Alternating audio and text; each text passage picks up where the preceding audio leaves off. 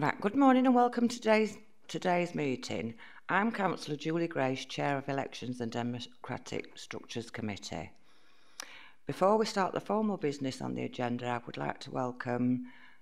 Oh, it's not here, is he either? No, nobody.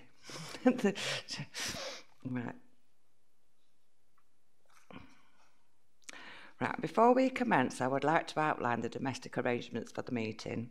We are not expecting a fire practice today. If the alarm sounds, please leave the building by the way of the fire exit through the doors at the rear of the chamber. When you have left the chamber, proceed down the stairway and exit through the emergency exit on the ground floor. If there is anybody with mobility issues, please wait in the refuge area at the top of the stairs where the emergency evacuation lift is located, and use the intercom situated on the left-hand side of the lift doors to call for assistance. The designated assembly point is the public square in front of CAST beyond the fountain. Today's meeting will be audio and visually recorded. By entering the council chamber, you accept that you will be recorded and your images retained and broadcast by the council on its website and on YouTube. If anybody intends to record or film any part of today's meeting, please ensure this does not disturb the conduct of the meeting and you only focus on recording those people participating. Okay, thanks. Right, item 1 on the agenda, apologies. I've got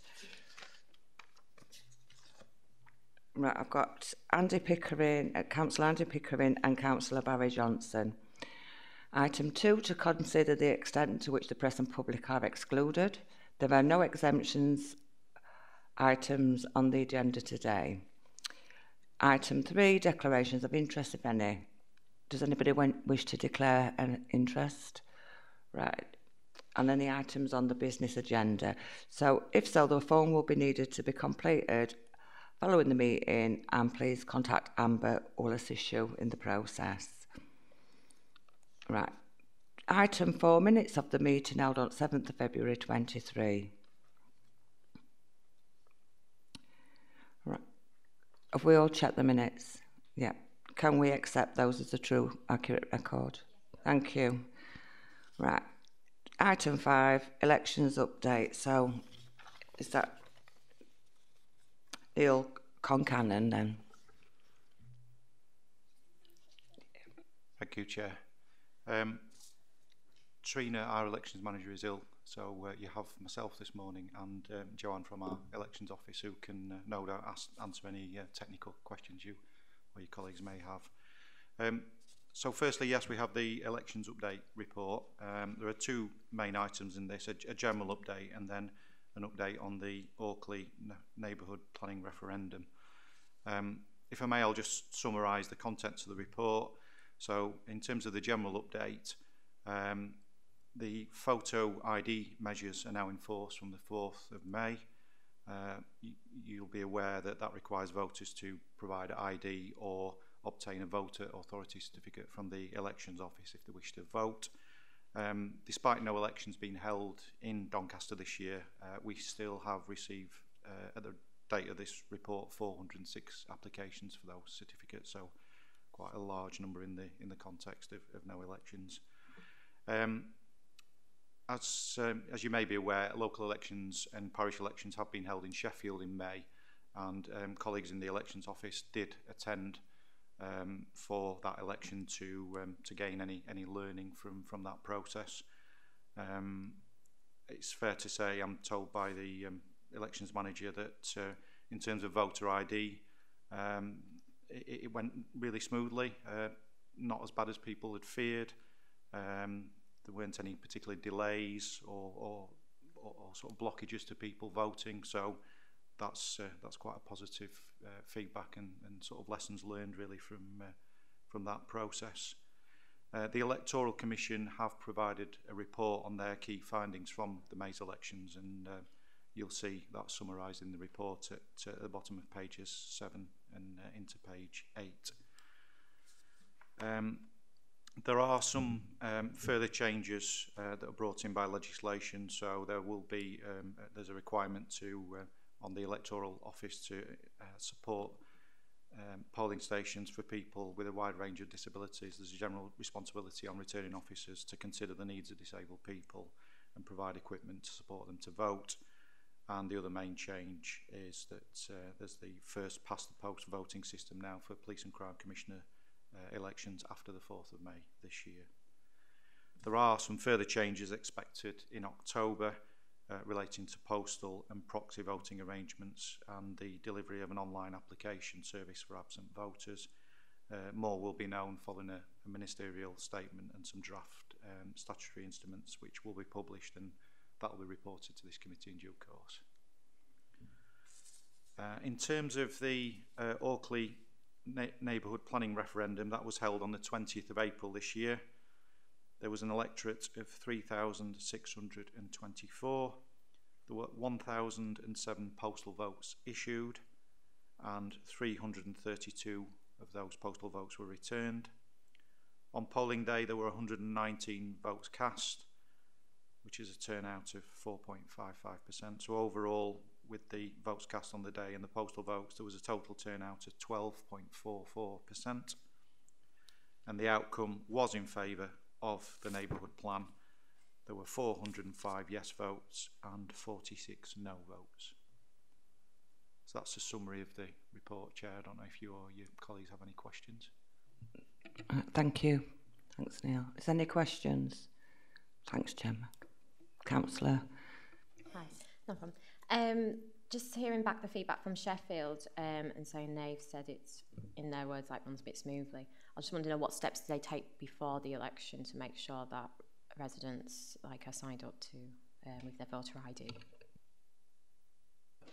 It was a national campaign, so they followed the EC's post-it notes where it's all on the bus stops and in their social media outlets and things like that, which is what we would do. As the same happened obviously here.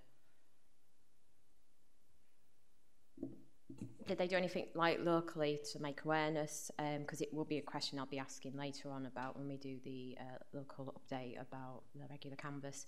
Did they do anything with residents to say, remind them, local campaign? Because it's easy to be blinded by national campaigns. I'm not aware of anything there. Well, I can find out for you, because obviously we only went there on snippets of days, so we weren't there during their build-up to the election day. We were on there for a certain amount of time.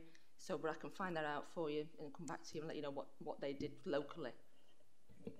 Thank you. Yeah, I think it'd be good practice just to see what's worked for them and what we can do in the future for us when we've got local elections. Thank you. Councillor Church.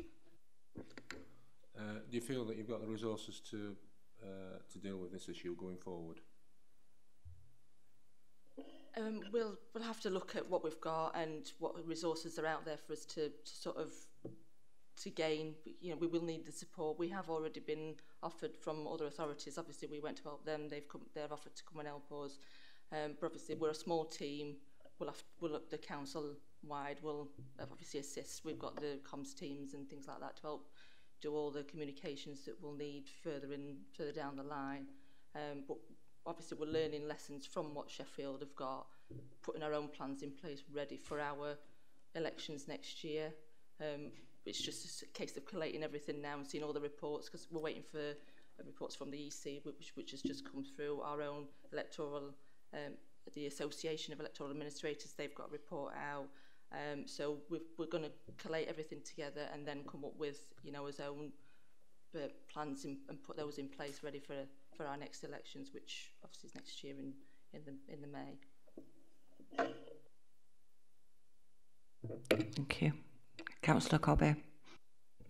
Just move away from photo ID. We talked about polling stations. Do you have an update on which polling stations may be moved or added to fit the disability requirements? Do we know?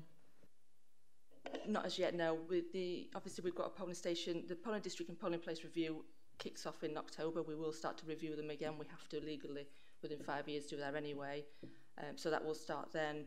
We're already collating information from our previous elections to make sure that we've got an indication of what is out there already and what we might have to look at changing for future. So obviously we currently use 2 portable units, and the space that's required for voter ID might not actually be able to do that, and the extra needs for the accessibility would be the same instances. So we will have to review all the polling stations, but the consultation will start in October for that. Sorry, if I can just add to that, I did speak to the elections manager yesterday. She feels we're in a good place in terms of that in Doncaster compared to others. For instance, Sheffield, as Joanne said, we only have 2 portable units at the moment in Doncaster, whereas other authorities have many more than that. We are starting a process in October. We're starting to consult with all sorts of different groups that represent different people with different disabilities to get their feedback to sort of feed into that process. But I think definitely speaking to the elections manager, she feels we're in a very good starting point from that point of view. No, thank you. And I think maybe if we're to consult with those groups as well, maybe talk about voter ID at the same time, so making sure they're prepared, particularly they'll need that.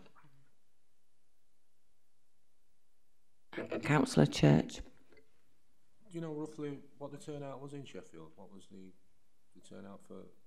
Because obviously it's a bit of a snapshot in council elections, isn't it? Because I'm quite worried when we get to general elections, the issue could be a little more difficult for us. Sorry, I don't know what the turnout was in Sheffield. I'm sorry. No. We might be able to find out online, but we can certainly get you a written answer to that after. Yeah. Yeah.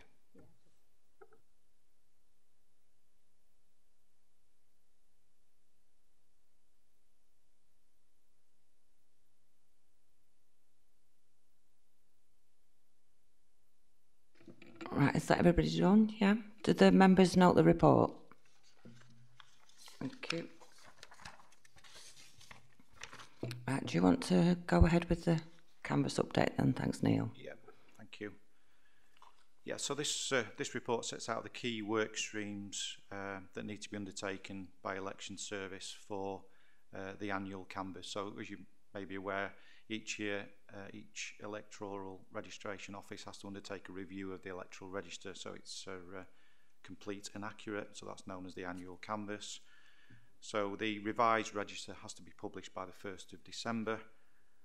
Since some reforms in 2020, only where all electors cannot be matched from national or local data are households required to respond. So there are essentially 3 routes to carrying out this review that's set out in the report.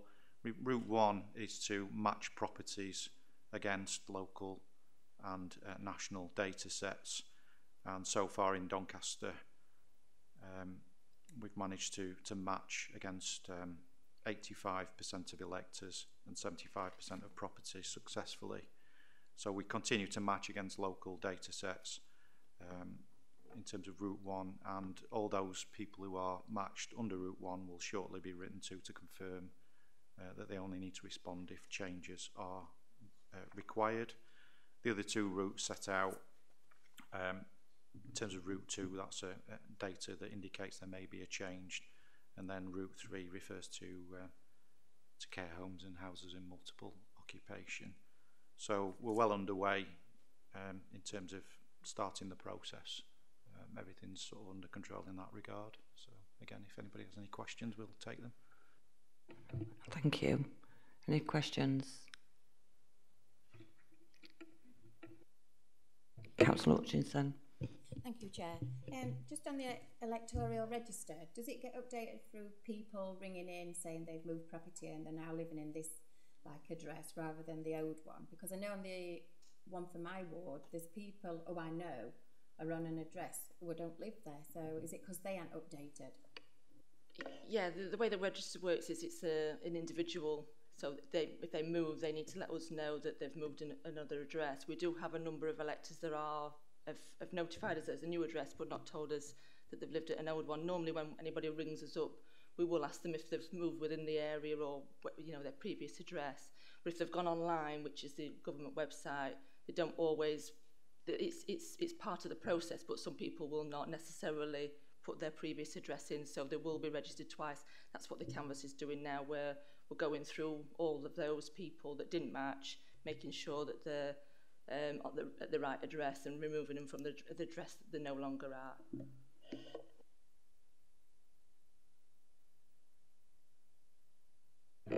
Okay, thank you. Right, do members note the report? Right, that concludes the business at today's meeting. I would like to thank you all for attendance, and I declare the meeting closed. Thank you.